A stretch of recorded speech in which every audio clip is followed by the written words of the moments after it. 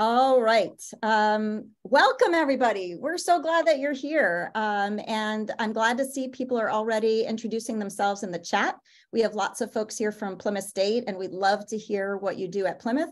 But we also have lots of folks from around the country and around the world. So please, by all means, tell us who you are and where you're joining us from, because it's fun. It's fun to hear. I'm going to, unless something goes desperately south, I'm going to keep the chat open, and you can feel free to use it to back channel through the talk. And I don't think Trevor will keep an eye on it, but Martha and I will monitor that so that you can throw questions in there or just chat with each other. And there will be time at the end of the session for questions directly with Trevor. So let me start with a very short introduction before we get to the reason that you're here. I'm really excited that we have with us today Dr. Trevor Durbin, whose research revolves around two loosely related questions. And in this next section here, I'm going to go ahead and quote from his bio. And I'm not going to quote from the whole thing, but I'm putting his bio in the chat because it's really wonderful the way he's crafted his bio. But the questions that he's interested in: first, how are humans and non-humans attempting to survive and even thrive in a time of large scale and often intense environmental change? And these changes are associated with economic, technological, and political shifts that communities negotiate and individuals engage ethically and emotionally. And a second question that he explores in his work is how the human sciences can facilitate practical solutions to urgent problems. These are things that are very much on the mind of faculty at Plymouth State, where we not only have a freshman seminar called Tackling a Wicked Problem, which is very much about large-scale complex problems and how you might engage with them.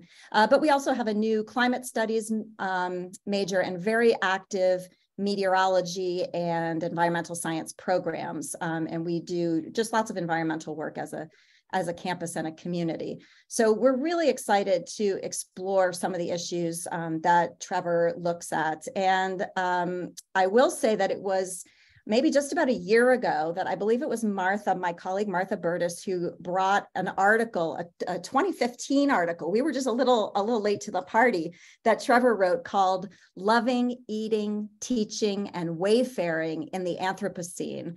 And it absolutely captured our imaginations because it really combined our work in pedagogy with some of the stuff. I was just going to put that in the chat, but look, Martha Burtis, she's so quick.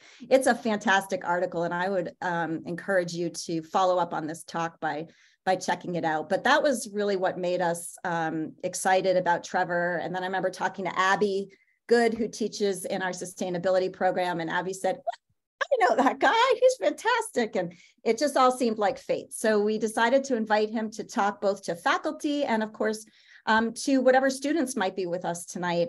So we're really excited to hear his point of view. So with that, I'm going to turn it over to Trevor. And Trevor, I'll tell you that I'll just interrupt if there's any technical issues. But other than that, just go for it. We're glad you're here. Wonderful. Thank you, Robin, for reminding me what's in my bio. Absolutely. This is something I've been thinking about for a while, but mostly with students. And I'm excited to be here to revisit it. The timing is actually great because I'm in the middle of sort of recrafting this class that I've been teaching for about 8 years now. So, yeah, and I want to thank everybody else who's made this happen, for the invitation, to Robin, to Abby Good, whose book is at the top of my reading list right now. So check that out if you don't know about it. Okay, so I want to start right here.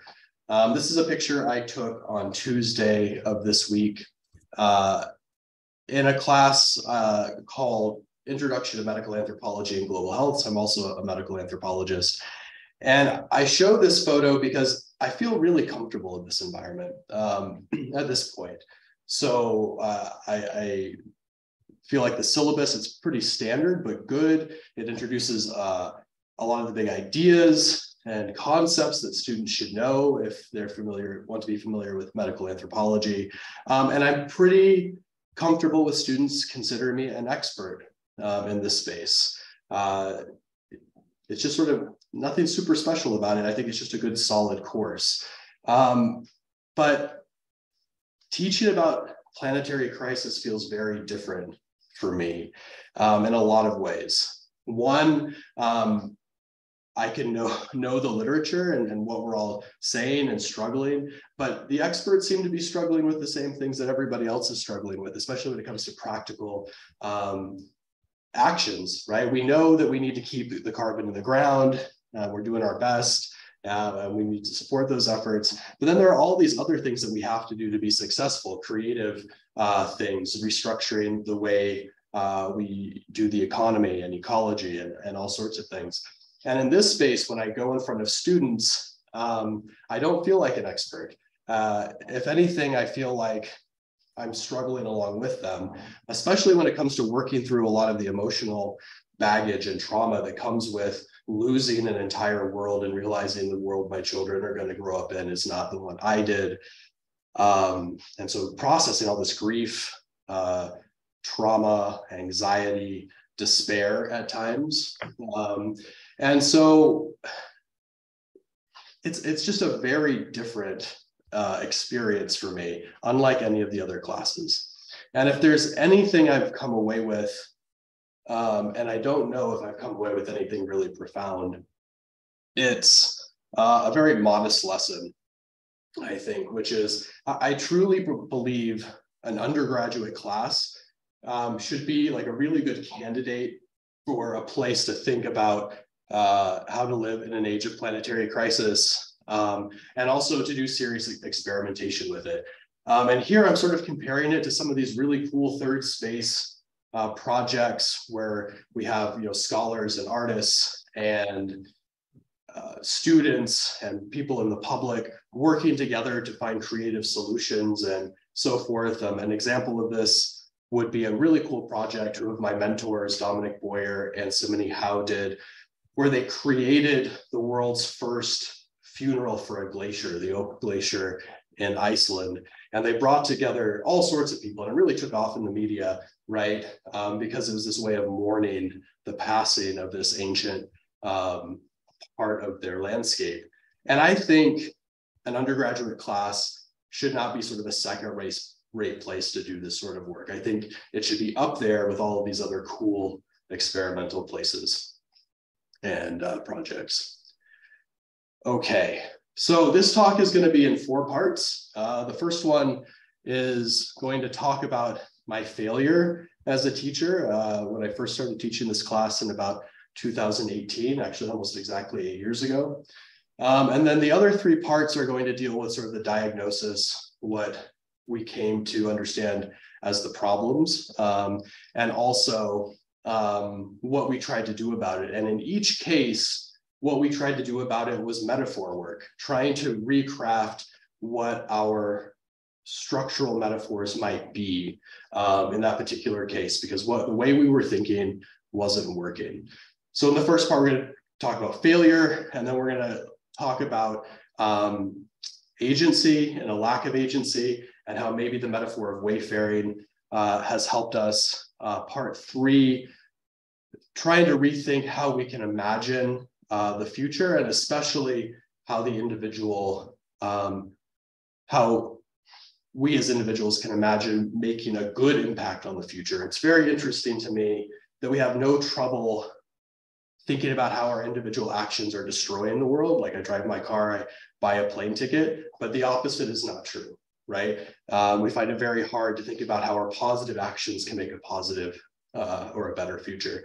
And with that, we turn to this problem of grief and despair, and what an adequate hope in the Anthropocene might be. And here I turn to 2 metaphors, because this is like the very horizontal edge of the class right now, and that is broken jars and weeds. So, part 1.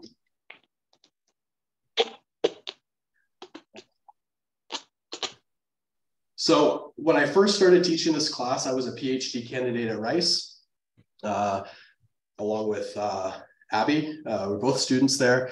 And by the end of that course, I had defended my dissertation. So with that in mind, you can sort of imagine what this syllabus would look like. It was like a mini grad school course, right? Which is okay. It was actually a solid class, I think, from that perspective. It was an upper division class. It was split grad, undergrad. And we engaged like really seriously with the literature. I threw in some popular stuff, but we really engaged with the literature that was important at the time. Not just in environmental anthropology, but in the broader environmental human sciences as well. And from the first part of this description, you can see that, yeah, we're focusing on the scholarly literature and then like all these problems, right? Climate change, species extinction, and so forth. And students engaged with this reading in class discussions, but also in a blog, a collective blog. And they did a really good job. I just went back and read some of it before this talk, and I was impressed. If you just ignored the substantive content, this is like what we would want for any class, right? They were really struggling to understand. They were applying the concepts. They were integrating them. And I thought everything was going really great. I was really proud of myself. And then one of the best students I've ever had posted this, random post number 1. There was no random post number 2. She got, I think, a lot of it out in this one. And when I read this, I knew immediately I had failed these students pretty seriously. She said, after she says, I'm gonna get real for a couple of paragraphs, I took this class because I wanted to address my relationship with the idea of climate change. I think I was somewhere between Margaret Klein's description of guilt and grief. The problem seemed so enormous. And then I started doing the readings for this class. And every problem that we learn about stresses me out so much. It feels uncomfortable just to go on with my normal student life. I want to do something about climate change. I want to change the values of Western humans and bring media attention to the people who are experiencing the first real destructive effects of climate change. But an individual has almost no influence. And then skipping to the end, I can recycle and use reusable containers and take short showers. But what does that add up to? It's quite stressful being so uninfluential. And you can see some of the problems here. You can really see all of these challenges that I was introducing earlier here. There's the problem of working through guilt and grief and a lack of hope. There's this problem of individual agency because there's no clear path forward, no next step. And there's also this problem of an inability to imagine how I, as just one person, can have any positive effect. And I have to tell you that when I read this, it felt horrible. I thought about how I can explain this. And the best I can think of is, imagine you leave your house, you drive like half an hour to work or the office, you settle in and you realize you left the stove on with the pot on top of the stove, right? That's what it felt like, the sort of sinking in the pit of my stomach. And I realized I had done something pretty horrible for a teacher to do. I had taken students who were relatively happy, if ignorant of these problems, and I had shown them all of these problems and taken them up to the very edge, and they were very serious about it, all the way up to the very edge of sort of like grief and despair. And instead of, at the very least, pulling them back a step or two, and even better, showing them a path elsewhere, somewhere better, I just sort of left them there because I didn't know what to do. And it really changed everything. I knew I could never teach this class the same way again. It had to be redesigned. And that's sort of what set me on this path 8 years ago. Several students commented on this, essentially saying they felt exactly the same way. And all of them were very generous. Nobody blamed me for anything. They all said, at the very least, now that we feel horrible, we can talk about it together. We know that's not really going to do anything, but it makes us feel better. At least we have that. Okay. All right. So I went back to the drawing board and thought, really, the first thing we need to work on is this agency problem. My thought being, we need to at least get moving, find some excuse to do something, even if we don't know what that is.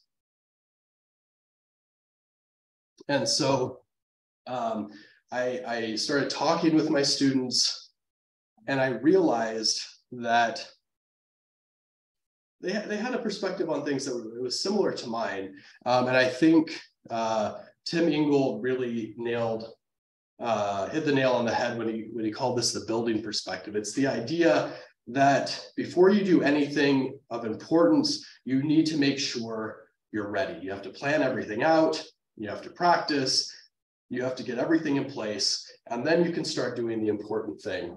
And maybe it's the way we do education in the United States, but a lot of students sort of thought of the university as the 4 years where you get everything straight, you figure it out, right? And there's this idea that life is going to be the simple execution of this plan, especially adulthood. In adulthood, you're going to execute this plan that you build up in university, like sort of building a house from a blueprint, or at least how architects imagine a house is built from a blueprint. It's actually not that straightforward. And there are some problems with this. One is, by the time you figure out a really good plan, the world's changed, right? And the plan doesn't apply anymore, and so forth. And so students knew this building metaphor didn't work, but they didn't have anything to replace it with. And so here we just went with Tim Ingold's idea of wayfaring, which he built up this idea first, the dwelling perspective, and then wayfaring, which really it's just this action of traveling on foot.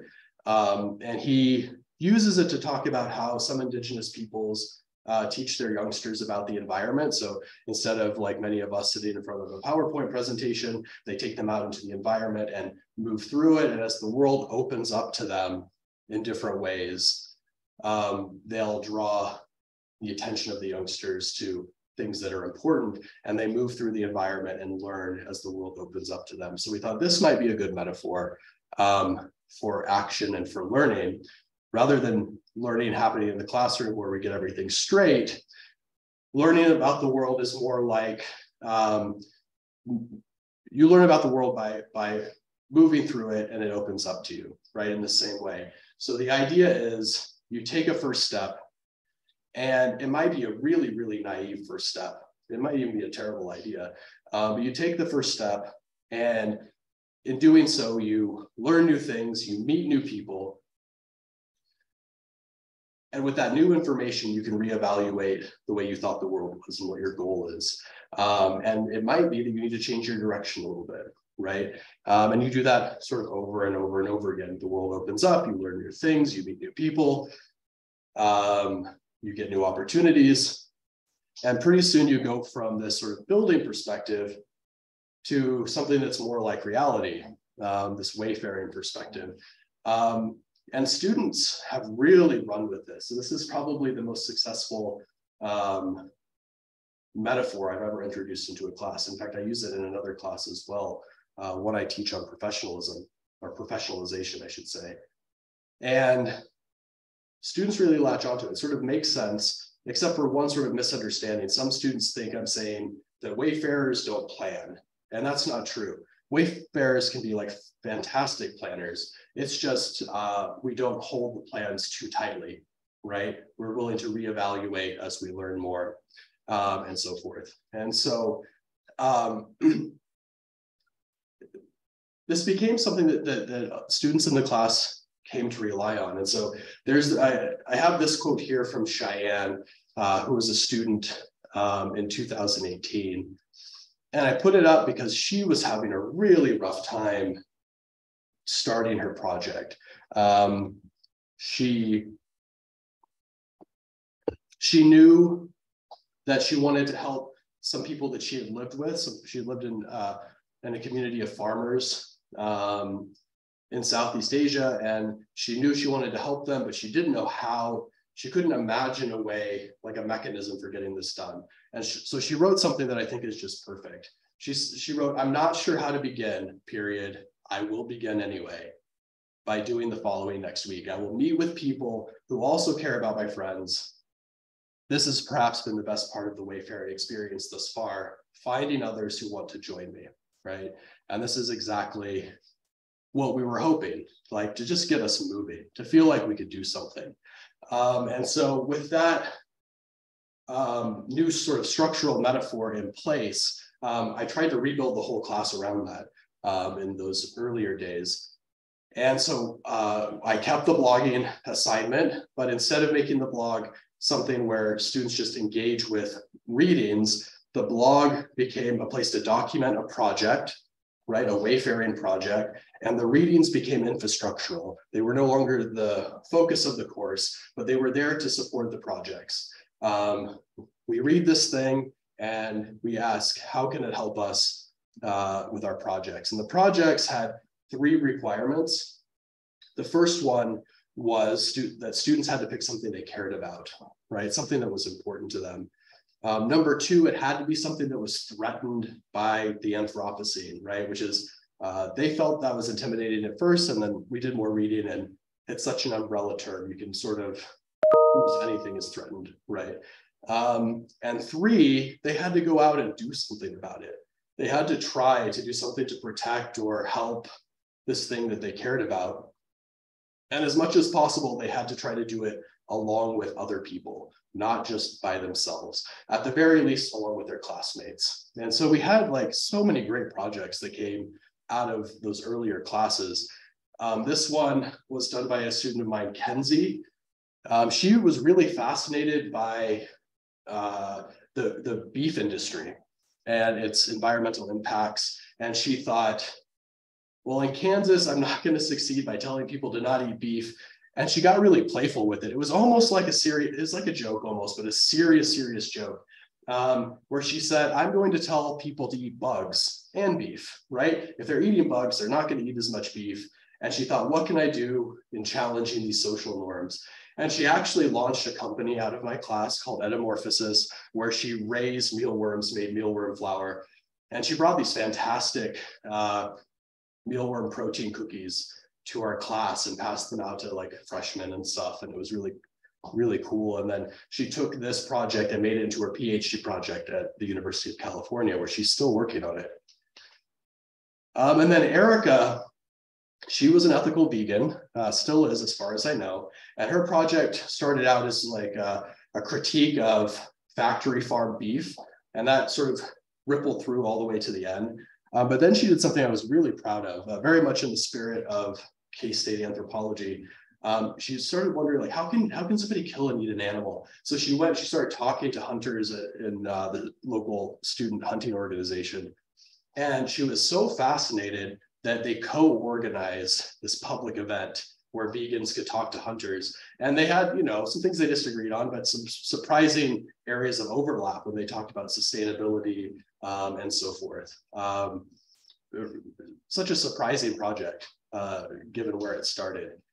And then Abby, she decided to do some urban foraging. And this is one of her pictures. It probably doesn't look very appetizing, but this is one of the places, an alley in Manhattan, Kansas, where she did some foraging. And she asked fascinating questions. She would like go into people's yards and say, hey, you have all these weeds growing around, can I pick them and eat them, right? And then she started thinking, is this safe to do? Like, are people spraying their yards? Is the city spraying for pests and for weed control? And so she had to figure that out. And then she started asking questions about like, hey, what is a weed anyways? Is it just a plant that grows somewhere that we don't want? And why don't we want that? And then if I'm urban foraging, can't we also cultivate in the urban space better and grow more food instead of grass? And she sort of co-organized this big potluck, which is really fantastic that year. And so we had some partial successes at least, but as students did these projects, even the ones they thought were sort of successful and they're really proud of it, it still didn't have this impact at the level that they thought it should, right?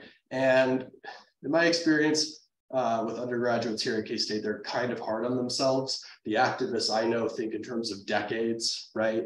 But but my students, they're ambitious. They really want this stuff to happen. They want to get it done, and they get really disappointed when it doesn't work out the way they think.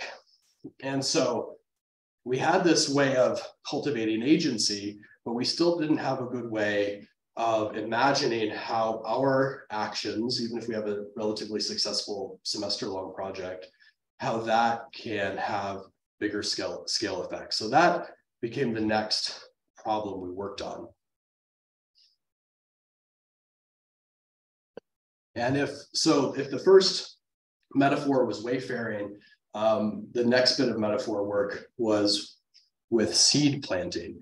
And the idea for this came from the fact that when we think about scale, and especially when students think about scale, it's very like geometric or mechanical, and it's really hard to understand how our action can have bigger effects, right, than what we sort of put into it. And so I turn to, if we turn to Tim Ingold in the first part, or the last part, in this one, we turn to Elena Bennett.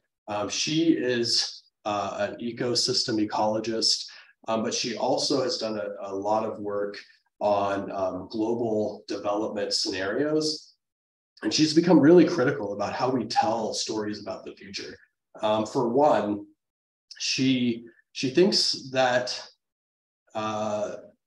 they're far too negative, and that can have sort of some bad effects, right? Like self-fulfilling effects. Sort of like if you're driving a car and you look one direction, even if you don't want to go that direction, you tend to turn that way. And so she thinks we need better ways of telling stories. And some of the problems with these big global scenarios is that they're not really realistic, right? They might have paint a really clear picture of some endpoint, usually good, bad, and some mix, but they don't really give concrete, immediate steps, detailed steps of how to get to any of those, right? So they leave us sort of confused as to what to do next.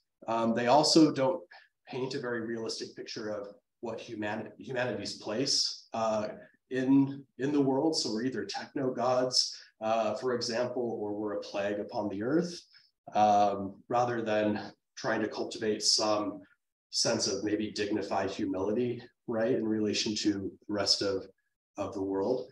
And they also tend, because they're caricatures, not to inspire us very much. And so she thinks our stories about the future needs to sort of be the opposite of that. They need to show realistic pathways, not just endpoints, show a different place for humanity, and they need to inspire us somewhat.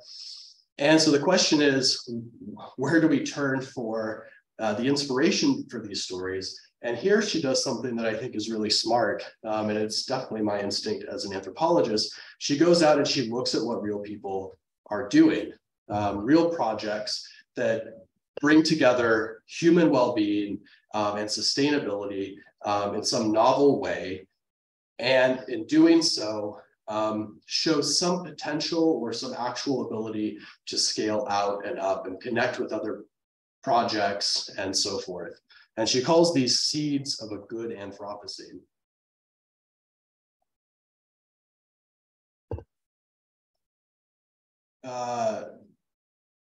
She and her colleagues have cataloged in sort of like a seed bank, hundreds and hundreds of these projects. And you can go to their website, Seeds of a Good Anthropocene, and you can read through them. And the hope is, in reading through these real projects of what people are doing, we'll start to get a sense of what real concrete steps look like for making the world a better place, and also reaching the scale of solutions that we need. And so in class, we go through that. Students take cases home, they read them, and then we discuss them. And then I present some cases from my field work in the South Pacific, and we do some others as well. One in particular, and I didn't expect this, but one in particular is sort of the most engaging for them. And it's actually one that's not part of the seed bank. It's the story of Scott Harrison and Charity Water. Charity Water is just what it sounds like. It's a charity that tries to bring clean water to people around the world. And what I think they like about it is that Scott Harrison is a master storyteller at this point in his career. He's really captivating, especially in the long format. But in telling the story, what makes it so great, I think, for students is he doesn't try to make himself look like he always had the answers. It's very much a wayfarer's journey. So he starts out as a nightclub promoter, and he feels like he has no meaning in his life. And then he can't really get a job doing anything meaningful. So he volunteers to take pictures for a development NGO. And then he realizes that water is this big problem. And he decides he's going to do something about it, but has no idea what to do. So he says, I'm going to start a charity. And everybody tells him, don't start a charity. Nobody trusts charities. And so he says, well, okay, what would a charity that people trust look like? So he comes up with this new infrastructure. And then along the way, all these accidents started happening. What looked like accidents start happening. He gets big partners like Saks Fifth Avenue and American Express. Barack Obama becomes part of the mix somehow. And very clearly for students, they can see this is way beyond this one person who started this whole thing on his friend's couch, right? And all of a sudden, in telling that story, it becomes clear that things can grow far and above our own individual efforts. And so putting the story in the context of this organic, lively metaphor seems to make sense, right? They seem to sort of get how we can imagine from the individual scale to not just a dystopian future, but something more like a good future. Now, they did some really surprising things with the metaphor in class, though. So they did seem to come away with what I hoped, that they are more able to imagine how a better world can grow out of their individual efforts. But they started saying some other things that I didn't expect. So we were talking about it and they said, well, if we have seed planters, maybe not everybody needs to be a seed planter. Maybe some people can be the seed waterers. Maybe some people can tend to the little saplings as they're growing up and so forth. And what they were doing is actually critiquing that last iteration of the class where everybody was required to have their own project. Everybody was required to be a founder, right, of some new initiative, really. And they were saying, look, dude, Dr. Durbin, not everybody should be expected to do this thing, right? Some people have other things they want to do with their life, and maybe we can live a good life supporting all of these seeds and doing that consciously. And I thought that was really, really smart and really great. And then the other thing they said, which I thought was really awesome, was that we need a diversity of seeds, right? The idea being that if we were doing what we need to do, right? If we were planting the things that we needed to plant for a better Anthropocene, we'd have a better Anthropocene right now. So we need to look to the places where people aren't looking. We need to look to the margins and the liminal spaces, and we need to look to, the forgotten, the socially forgotten and oppressed. And this is where we need to take people seriously and see what they're doing. And they're raising this question that Abby sort of anticipated in her urban foraging project, which is maybe we're talking about planting what people think of now as weeds, right? We're talking about cultivating things that right now we don't think should belong, right? Maybe we need to look, be more creative about these seeds. And again, here we find students, this is partly why this is such a different class. They anticipate things, they get there faster than I do in some ways. And I'm just sort of catching up. Okay, so we sort of have done some work on this problem of agency, some metaphor work on this problem of imagination. The hardest one for me, and we're right now at the horizontal edge of the class, is dealing in some way with the grief and anxiety, the negative emotions that go along with all of this. And we've confronted it from the beginning almost. After that first part of the class, we always spend a week or two just trying to work through and recognize our emotions about things like climate change, right? So we do some readings, and then we do this assignment that students always really like called the Anthropocene playlist, where they put together a list of songs along with listening notes about how they feel about the Anthropocene, and they can pick anything they want. And they can give it a narrative arc, like I felt this way, and then it felt this way, and then, you know, this is how I'm feeling now. And we share it and we all listen to them together and so forth. But that's very different from trying to think, okay, now what do we do with this? What would something like an appropriate hope be, right, in the age of planetary crisis? And really, I've been stalled out on this. And the solution so far has been not to deal with it directly, like confront our emotions about it, but then we just sort of do what I always do with students when I don't know what to do when facing difficult things. And that's just to try to be a human being with them, right? Just hang out, not as their teacher necessarily. And that's what we were trying to do in this picture. Some students, they actually organized this potluck. I brought my family. Jack and Avery, our twin boys, got passed around from temporary auntie and uncle to temporary auntie and uncle. And we had some foraged foods. One of our Indigenous students brought food that they make at home with their family. And we didn't talk about any of the world's problems. We just enjoyed the here and now with each other. And that's been as far as I've been able to get for a long time. And I think now is the time to try to tackle this problem of hope, okay? And so that's what I'm going to try to do now, but I don't know if it's successful. So the first place I sort of stop or pause is with Leslie Head's really cool book, published in 2016, Hope and Grief in the Anthropocene. And she says something that I think, a couple of things that are so smart about this to reorient how we think about hope. The argument I make, she says, about hope and where it might be found consists in decoupling it from the emotion of optimism. I think this is really important because I think that's the model of hope students have. And when they can't cultivate some sense of optimism or progress, or the future becomes where the future is the good we have now gets better and we have less bad stuff,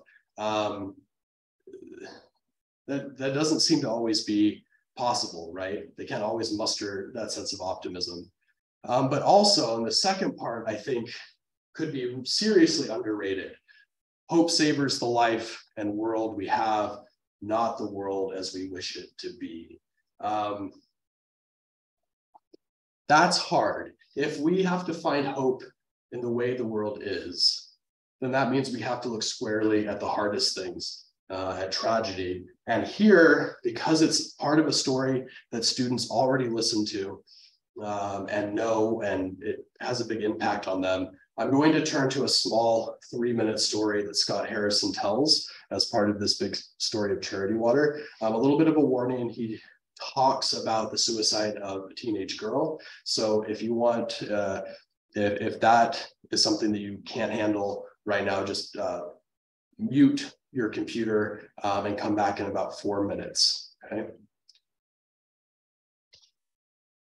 As things had it, I happened to be in a $5 a night hotel room in Ethiopia. I was with a few donors, a small group. I was sitting in the kitchen of this hotel, and the hotel owner walks out, recognizes me, because we've been doing work in this region for a while, and just sits down and unprompted starts telling me a story about a woman who lived in his village in a remote area, village of about 3,000 people. And he said all the women used to walk for water for 8 hours a day, and they would have these heavy clay pots that they would carry on their back. And he said one day, one of the women in my village, named Letta Kiros, he had her name, walks back into the village, and she slips and falls, and she breaks her clay pot, and all the water spills out into the dust. And he said she hung herself, and she didn't go back for more water. He said we found her body swinging from this tree in our village. And then I remember he kind of paused to watch the story's effect on us, and he said, the work you're doing is important, keep it up. And he just disappeared. I remember sitting there with a group of 5 people, like what? Like you feel like you got hit with a ton of bricks. And then you start doubting it. Is that story really true? Right? Just tell the international donors a sad story, make us feel great about the work that we're doing. But I just couldn't really shake the idea, like that picture of a woman who had slipped and fallen, you know, like all of us have done, and was in such despair in her living conditions that she tied a noose around her neck, climbed a tree, and then jumped. So I sent our partners out to the village. And I said, you know, can you go to this village and tell me, you know, first of all, did anyone named Letta Kiros actually live there? Is it true? And I don't know, a couple weeks later, I got an email from one of our partners saying, yeah, we went to the village, and, you know, sadly, it's a true story. We saw a grave. We met the family. So then I asked my wife, I said, well, I want to go and live there for a week. And long story short, you know, I went to the village. I lived there for a week. I wound up meeting the priest that gave her funeral. I saw the pile of rocks behind the church that was her grave. I met her mom. I met her friend that walked with her that day. I wound up writing about it on Medium and you know, writing about the experience and seeing the tree. And, you know, it's kind of this, it's a frail tree. And I didn't know before I went into the village that she was 13. Wow. So that was a huge shock for me. I was expecting an old lady. Right? I was kind of imagining this hunched 60-year-old woman who had walked for water her entire life. It was a 13-year-old girl. It was a teenager. And I remember through, you know, all this through translators asking her best friend why she thought she actually did it. You know, why did Letta Kiros hang herself? And her best friend said, you know, she would have been overcome with shame because she'd broken the clay pot and she'd spilled the water. All right, there's a lot to unpack here. The first is, if we're following what I think Leslie had to say, if we're going to have hope appropriate to planetary crisis, we have to find it in tragedy. But it can't be a kind of hope that throws up its hands and says, well, all's well that ends well. The means justify the ends. Now, as Scott Harrison goes on, you know, he says they put a well in that village. The women don't walk for water anymore. Whatever an appropriate hope is, it can't be a hope that says, well, so I guess everything was worth it, right? That's, you know, denial, right? It has to be one that takes it seriously and doesn't minimize the tragedy of reality. The other thing is that there's this subtle critique of the metaphor of seed planting in the story, because, you know, it says that we can plant these seeds and nurture them and they grow into these trees, and we might hang ourselves from them nevertheless. We could go through all of this and we might fail. This is a real possibility, right? We might fail. So there's something in this, but I didn't realize how much until I listened to it again, and it tripped a couple of wires. I had these faint memories, right? That this story sort of brought up for me. So I tracked them down. And the first one comes from this classic ethnography by anthropologist E. Evans Pritchard about witchcraft and the Azandi. And, you know, he explains in the book that the Azandi, when they experience misfortune, especially extraordinary misfortune, they will blame it on witchcraft, right? And so he gives actually the example of potter. A master potter makes a bunch of pots, puts them in the kiln, and they break, and he can't find any imperfections, and he's like at the height of his skill. They'll say he was bewitched. But he gives a handful of examples that are never a candidate for witchcraft as an explanation, meaning the blame, you can't externalize the blame, right, onto something else. And one of those cases is when a girl breaks her water pot, right? And instead of saying, well, it was just an accident or you were bewitched, she gets berated by her parents for stupidity, right? There's something deeper in this kind of story, the structure of the story, than I initially thought, right? Because it's an utmost tragedy. It's really nowhere to go from there. And then I tripped this other memory, which it actually comes from like a really odd source, a marginal fringe part of Christian literature, largely considered to be probably heretical and certainly repressed by the mainline church. And we find it in this book called The Gospel of Thomas. And it's a parable that you don't find anywhere in the canonical Gospels. And it goes like this. The kingdom, so we could think of here, this is something we're hoping for, whatever that is, we're hoping for it. So this is supposed to be a story about hope, what hope is like. The kingdom is like a certain woman who was carrying a jar full of meal while she was walking on the road, still some distance from home. The handle of the jar broke and the meal emptied out behind her on the road. She did not realize it. She had noticed no accident. When she reached her house, she set the jar down and found it empty. And that's the end. There's no explanation. The story doesn't go on. That is the picture of hope, right? That's being given here. And I think the original hearers would have contrasted this with the story of Elijah, who is fed miraculously from a jar of meal that doesn't run out. God intervenes. You can have hope in this external intervention from somewhere else. Not so, right, in this story. And so I went down this like little rabbit hole, actually a big rabbit hole, because I'm not a biblical scholar at all by any means. What are parables about? Like, what the heck's going on here? And so I looked at some of the work by people like Bernard Brandon Scott, who argue something interesting, which I didn't know, which is that parables were actually critiques of the dominant culture. They had the same structure as myth, the sort of dominant organizing story. They used the same myth themes, like little building blocks of the myth, but they would invert one or change the order in a way that would sort of bring the dominant myth crashing down around it. And so this got me thinking about another one, from broken jars to weeds.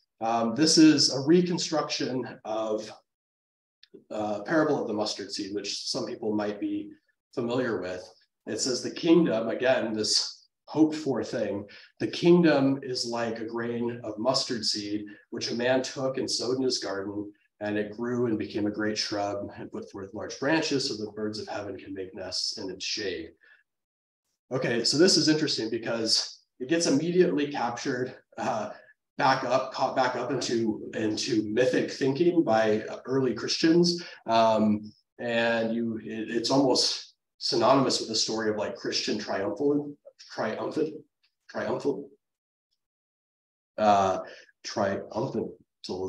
excuse me. So that's not what original hearers would have probably heard, because according to ritual law at the time,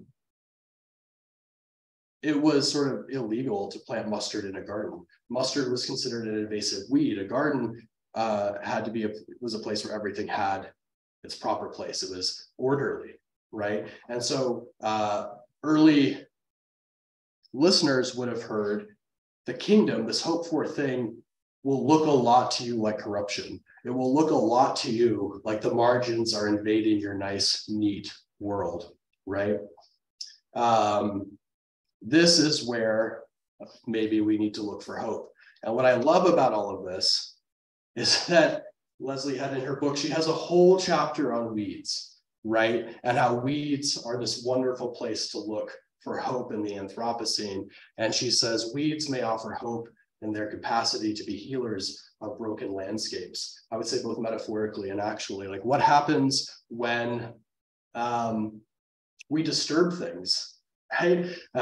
We disturb the soil, and what comes in as the Band-Aid, right? What we consider weeds, right? And why are they weeds? Well, because we just don't want them there, okay? And so we're at the very edges of where the class is at this point, maybe far beyond how I would talk to students about it even. But it gets me to this place where I can make some modest proposals, some early proposals for how we might think about hope in teaching about planetary crisis, as a way of dealing with our grief. Something like this: the hope we find in reality of broken jars and weedy invasions is more like the ability to act as if a better future can grow out of any reality, even our utmost failures, without diminishing or justifying the tragedy from which a better future might grow, and without insisting that better conform to our dominant conceptions of it. So there you go. I'm at the very edges of the class now, and I welcome your comments and questions and thinking through it with you. Thank you.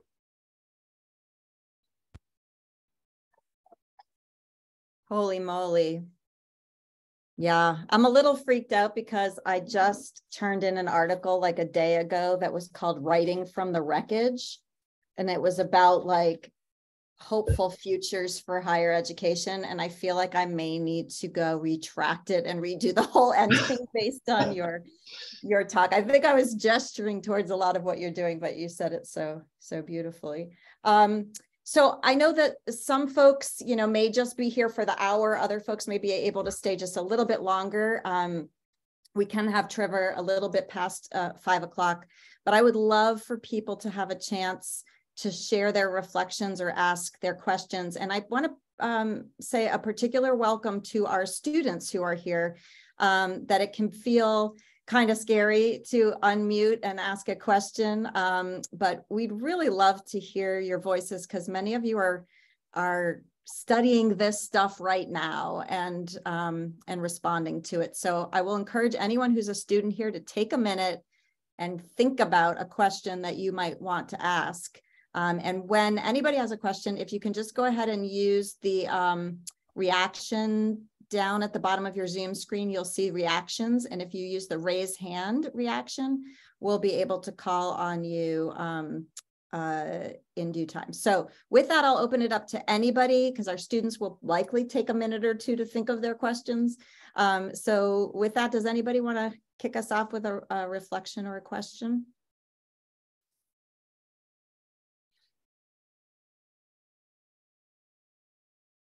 And go ahead, Flory. I have more of a reflection, I guess, than a question, but I had to change my major because I was an ESP major, and I just found it so depressing, honestly. And I know that my professors did try to,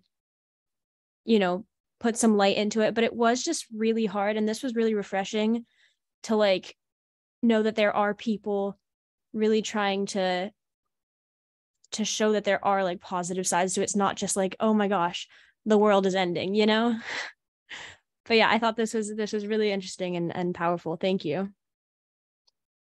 Yeah, thank you for that comment. It is super hard. I actually, I cannot spend most of my time thinking about it.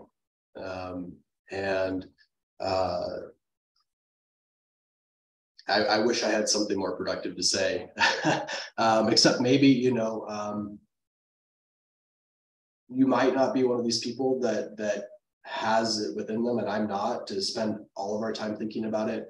But maybe you can be one of these seed waters when you see something, you can support and nurture as you have time and as you have the capacity, what other people might be doing more directly. I think there needs to be room for everybody, for sure. Yeah, good comment. Eli, go ahead. Hi. Thank you for your talk, Trevor. I found this very moving and almost like during your talk about Charity Water, whom I donate to, and I was really hoping that there was nothing bad in there. I was like, this ended up really well for me. But I'm familiar with the story, and that's the first time I heard the story of the girl. But I found it really moving, and I kind of, while he was talking and while you were talking after, kind of remembered why I came to school and wanted to further my education, is because like I truly believe that I can make change in the world. And I think that somewhere in between then and now, I got bogged down with all the mental chaos and the planetary chaos that happens every day and that is constantly on my mind. But I think this talk was good for me because it, like one of your students said, if I don't know where to begin, just start anyway, because there is a community out there and there is people that want to do the same things and have the same ideas that I do. And there's community out there. And I don't know, this talk was good for me because it made me want to begin, and it made me remember why I began in the first place. So thank you. No, thank you. That was really wonderful to hear. Thank you for that comment. I'm going to have to stop moderating soon because I will be crying too much. Chopping onions. Yeah, that was beautifully said. Bryce, go ahead. Yeah. So I just want to say I sort of am that person who can't really get away from thinking about all the bad stuff. And I have a really hard time with it. And I actually last week I went and talked to a professor that I really look up to, that I've been learning a lot from, and I asked him, like, how do you keep it together? How do you know all this stuff about capitalism's effect on the world and etc. And how do you handle it? And he told me that it's really difficult sometimes. And his wife, like my fiance, is constantly saying, like, you focus on all the negative and there's so much positive in the world. But he told me that he thinks it's important because even if we feel powerless and like we can't do something about it, just knowing is something.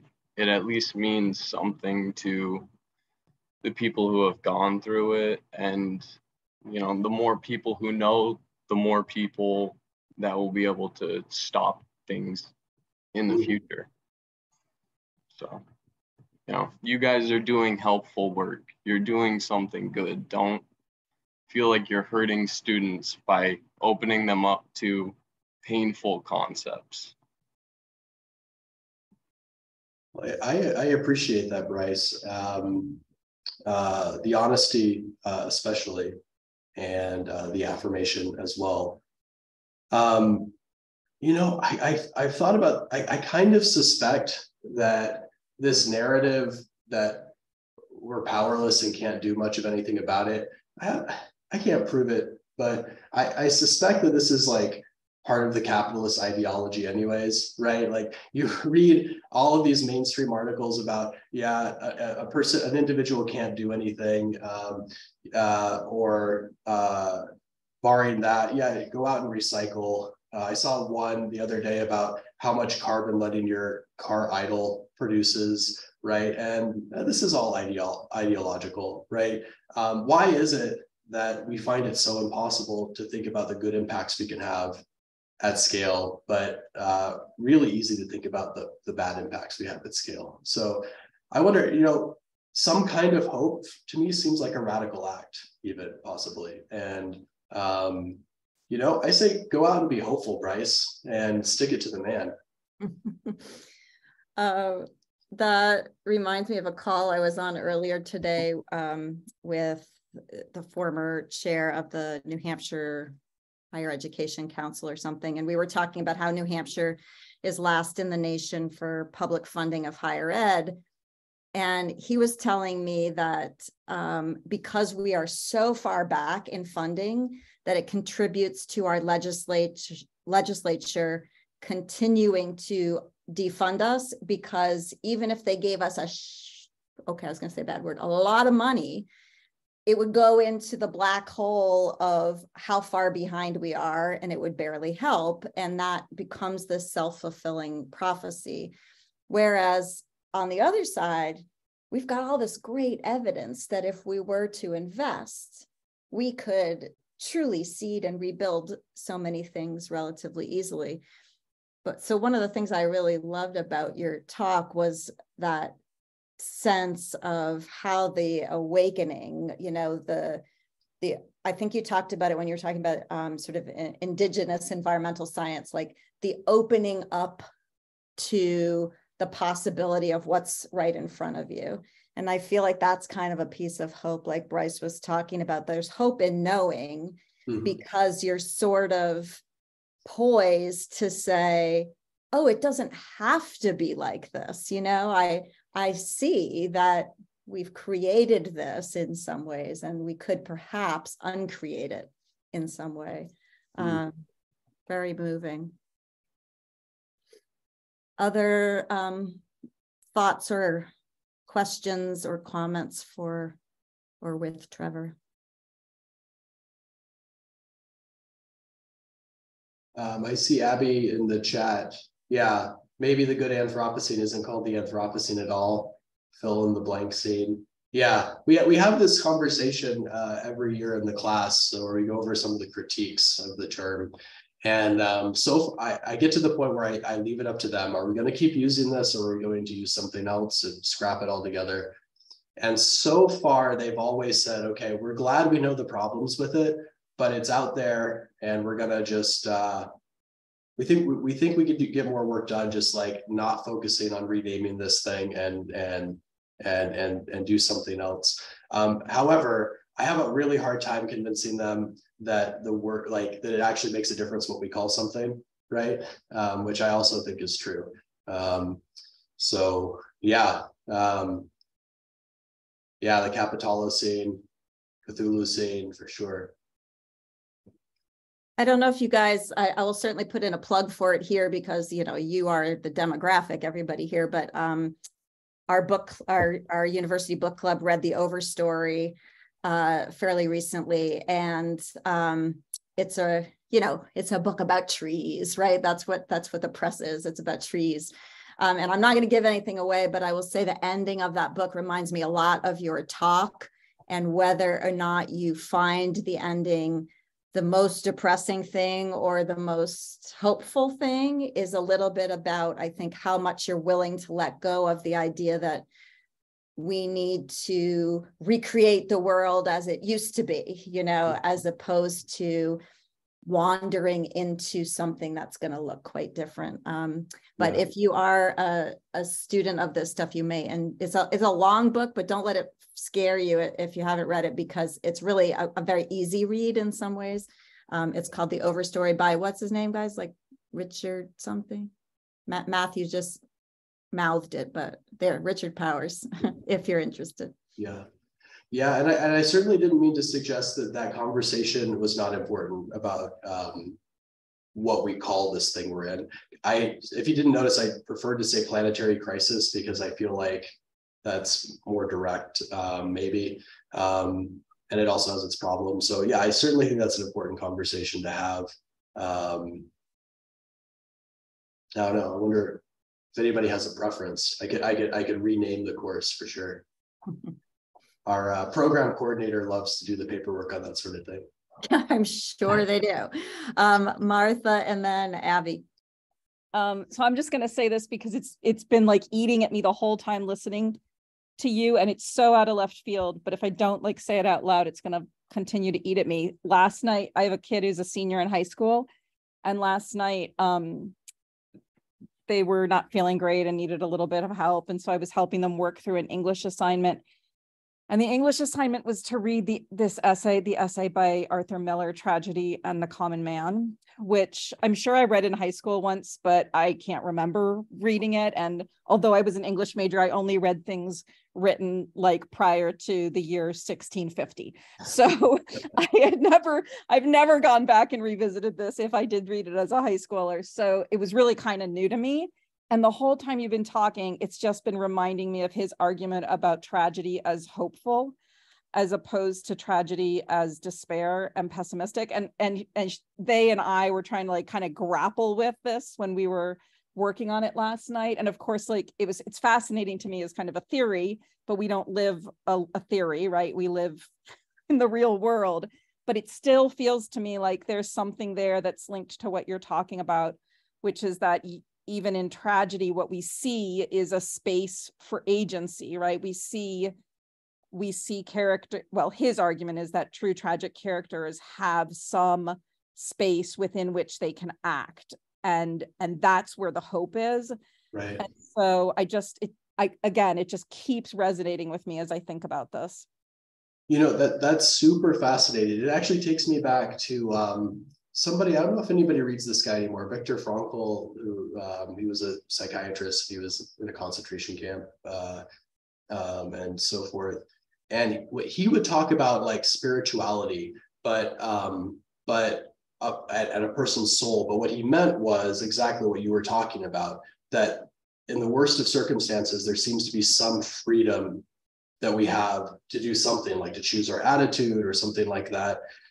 And yeah, man's search for meaning. Yeah, absolutely, Abby. And it makes me wonder if we're running up against the limitations of our disenchanted language we use in the humanities, right? Well, actually, the humanities are better than with it than most, but you know, there are people right now experimenting with re-enchantment. I think Jane Bennett is one.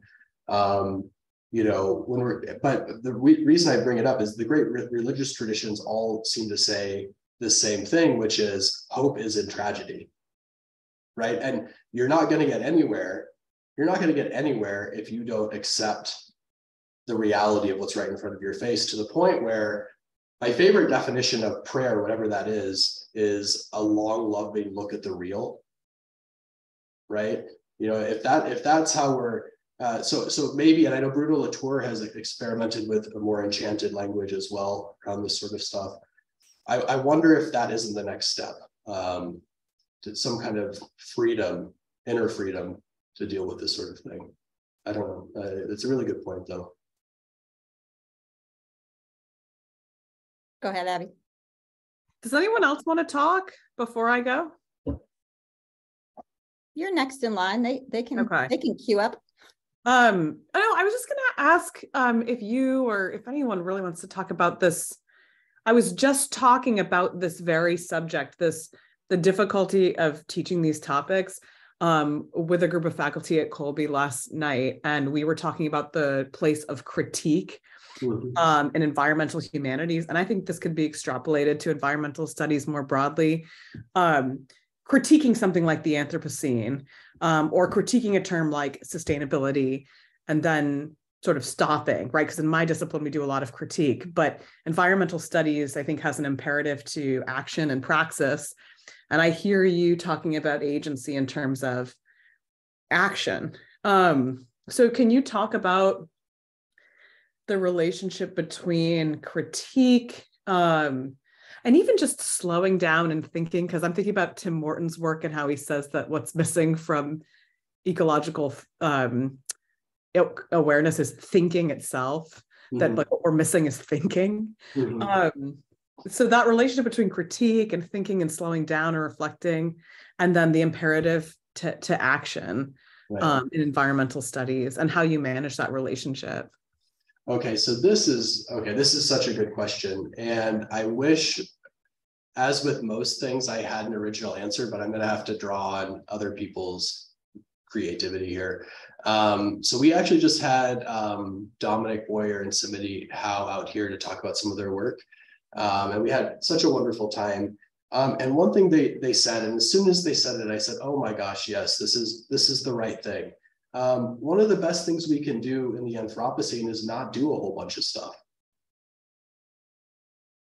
Right? Like they call it, they talk about low carbon pleasures, right? We're always on the go doing things. If everybody did much less, we'd be much better off from like a carbon emissions perspective, right? And so there's this idea, I think Tim's right.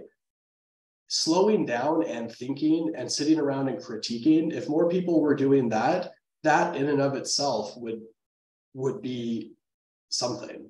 Like that would be a lot. And so I think you're right. Maybe there is a blind spot there. And I share this blind spot with my students, that when we think of agency, we're thinking about going out and doing something. And this, I think, ties into this other bias that a lot of us have, where what we're trying to do is save the world, right? And probably we shouldn't be saving.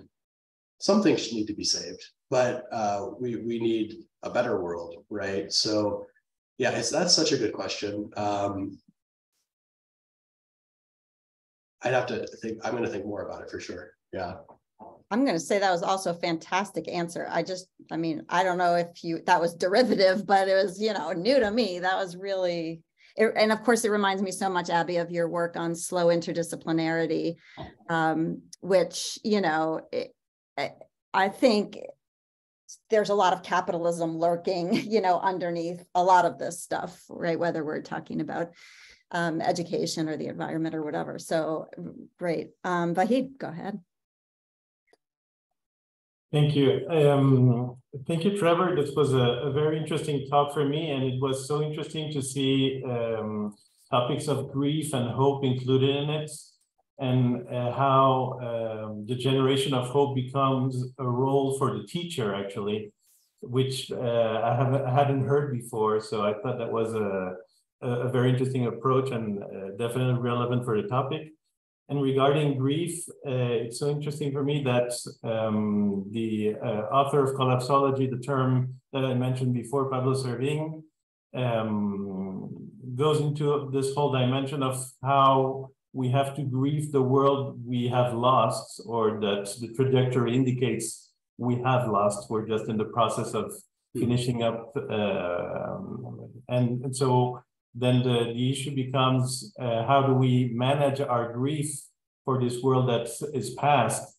And then for hope, then the question then becomes, what are our sources for hope?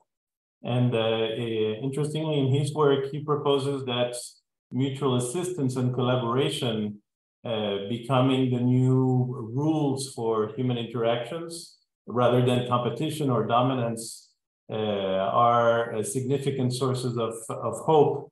And I would extend that to the idea of community building, which is something that I also appreciated from your talk, this idea that we can build community, and this can be in the classroom, but of course, since I'm also a fan of open education, it also can happen outside the classroom, right? And with the community at large, and possibly even society. So then perhaps one source for hope is this process of community building. So I really appreciated all those ideas and this expansion of the role of the teacher that you mentioned. Thank you. Yeah, thank you for that comment. You know, I didn't realize the extent to which I didn't know how to live in community until I moved to Samoa and later the Cook Islands. And when I came home, like, I don't think I've ever been so depressed in my life, right? I don't think most of us, at least in North America, understand the level of isolation we're living in. And it's going to be, you know, we can say community building, but having the skill set to do it is another thing, right? And so now, wouldn't it be great to have like a set of courses for 4 years where you just learn how to live in community and build community? Yeah, it's fascinating. I want to go to a comment or question in the chat from Matthew. Matthew, do you want me to read that, or do you want to unmute and read it? Because I can unmute. I was just asking about the nature of guilt, and I think it's easy for us who are mostly ordinary people to fall into guilt, but in fact, the 100 richest people in the world could do way more than any of us could, and the 10 biggest corporations could do way more than any of us ever could. So I think it's worth paying attention to power, and especially when we're beating ourselves up. Absolutely. You know, I think it is kind of silly that we find it so easy to feel guilty, right? And find it so hard to that other side, right? Where we do something and maybe that's going to lead to something good. I used to have this experiment, and hopefully it doesn't make anybody angry. It's sort of heretical, maybe. I would ask students to go a week without recycling, right? And none of them have ever been able to do it, thankfully. But they all have to recycle. And I ask them why, and they say, I feel too guilty. And then we talk about, you know, might these be sort of rituals that, you know, that are sort of helping us get rid of our little bit of guilt, and in that way, keeping us from doing the things we really need to do, right? And I don't want anybody to stop recycling, even though recycling is problematic. But it is a way of talking about this. Like, why do we feel so guilty? You know, yeah, I absolutely agree with you. And do they ever know if the recycling actually is recycled, or is it really just a ritual that we fall through? Because there's plenty of recycling that never makes it to the recycling place. Yeah, so this is usually part of our conversation about like plastic and how something like less than 2% is effectively recycled, and how recycling was promoted by the plastics industry, so we didn't feel so bad about using it once and throwing it away. But even so, I'm not sure, you know, we're in it. I mean, but yeah, it's usually part of that conversation. And yeah, I'm not a big fan of the personalized guilt. This makes me think about the beauty of the tragic, and a little bit about this work I've been doing lately on wreckage. Thanks to you, Matthew, a little bit coming from Baldwin and some coming from Adrienne Rich and stuff. But this idea that is so, like Vahid, I've worked in open education for a long time. And one of the challenges we have in open is that stuff is constantly being open washed. So all the words of open education are co-opted and used, you know, to very nefarious purposes. And so you see words like inclusive and accessible and whatever used, or open, used to indicate almost their exact opposites. So it makes me think that there's something beautiful and valuable in the unpackaged detritus, you know, like the thing that nobody would touch, because you can trust that, you know, no one's trying to sell you something there. And there's a certain kind of beauty in that. So I've been trying to think about that just in my field, which is more, you know, about higher education. I've been thinking about how do you resist the call to solutionism? How do you resist the call to repackaging? How do you resist the call to clean up? And because so much of the time when you do that, you are just recycling things that go into a dumpster anyway, or you're recycling things that give people permission to pollute on a much larger scale than you could ever possibly pollute, right? So I guess I get interested in, you know, like one of the questions you asked is like, how terrifying is it to think that you could work your whole life on something and grow this tree, and that tree could in some ways be your own death, right? And one thing I think about is, well, if we stopped working so hard to make everything right and beautiful and perfect, and instead we just acted in community and emergence, you know, with the things that we need and the people that we care for, you know, but I think, like you said, we don't have the skills for that, you know, and capitalism so very much wants to undo that kind of, you know, mutual, emergent, community-based work. But I'm really excited about the sort of ideas you're putting forward here. I am going to keep recycling, though, even though my transfer station has literally like told us at various points it's just going to go into the dumpster, you know. So well, so this reminds me, so I lived in Japan for 2 years, and they all the trash gets sorted. So they have raw trash, which is like the scraps from your peelings, and the cans and the bottles and things like that. And I was on the train platform, and they have a container, and you can put your PET bottle in one, your can in the other, and so forth. And I looked inside, and they were all going to the same receptacle, because when it gets where it's going, they sort it anyways. And so I asked my wife's aunt, who's Japanese and lives there, why do they make us sort it if it all goes to the same place? And she said, well, just imagine if you let people put it all in the same opening. Well, then they'd stop throwing it in there altogether. Like if you make people go one step farther, right, then at least somebody's going to throw it in the right place, right? And so there's like this idea that, you know, maybe there's something to going through the effort, even if in the end, I know I'm contradicting myself about what I said earlier, but maybe there's something to that for sure. I love that. I love all of it. Well, we're nearing the end of our time, and I think I want to offer somebody the opportunity to have a last reflection or question, particularly maybe a student. Are there any students? And feel free, Eric, if you've got any in your classroom there. I know you've got a lot of folks. We're happy to entertain a question from one of them if you can make it work. But anybody want to be the one to give us a closing thought or question? There's a bunch of shy people here, Robin. Oh, yes. Those climate and meteorology folks are shrinking violets. I'll just give it a minute and let somebody become brave. If anybody's really shy, I can hang out a little bit after if they want a smaller group.